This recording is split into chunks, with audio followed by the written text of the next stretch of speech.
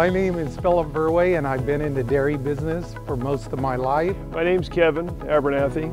I'm the Director of Regulatory Affairs for Milk Producers Council. We've recently worked with the Air District on a TAP project to actually implement a major reduction in criteria pollutants by electrifying a feeding system.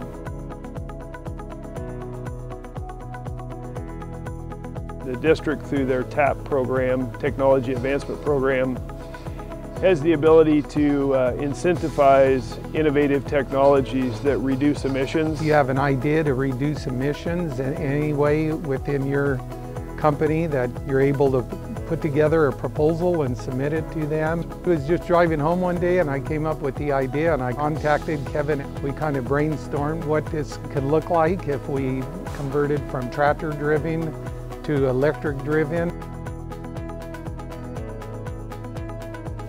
The purpose of the mixer is to take feed ingredients, mix them, and end up with a total mix ration for the dairy herd to prevent sorting of the feeds. The new mixer now is stationary mixers. There's two of them, and they're both driven with large electric motors. Previously, they were driven with tractor, PTO-driven mixers.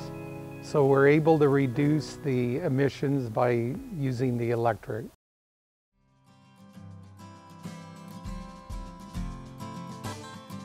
The project cumulatively was looking at reducing just shy of 22 tons of NOx emissions down to a level that is just over 2 tons. The tractor, we're using roughly about 7,000 gallons of fuel every 3 weeks to 4 weeks, and we've been able to reduce that probably to about 500 gallons of fuel. One thing that I've actually witnessed on site is the blending of the feed and the TMR seems to be a lot more consistent with the electrified process. The efficiencies is increased in the mixtures of the feed, and we cut our feeding operation from 20 to 21 hours a day to about 9 to 9.5 hours a day. Virtually a 50% reduction in manpower to do the same operation in feeding the cattle in half the amount of time. I give the San Joaquin Valley Air Pollution Control District a tremendous amount of kudos.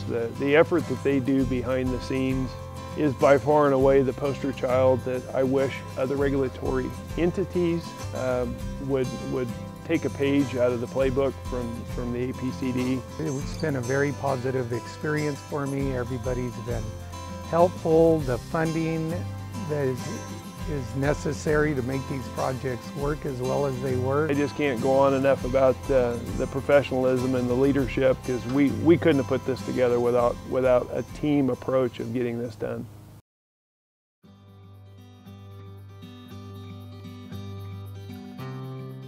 I actually queried a large percentage of Milk Producers Council's membership, and every farmer that I talked to was extremely interested in seeing the end results of Philip's project, from the standpoint that they believed wholeheartedly that it would be something that they could implement on their farm. I would definitely recommend it, and to my fellow dairymen that I've brought it up to, they're all interested. That the overwhelming percentage of California dairy families I personally spoke with said by all means we would certainly invest in this type of process. And when it's a completed project, to hopefully have an incentive program so that they can do a similar thing. You know, the folks that I represent at Milk Producers Council and the California dairy families have made a commitment to doing their part to clean up the air in the Central Valley.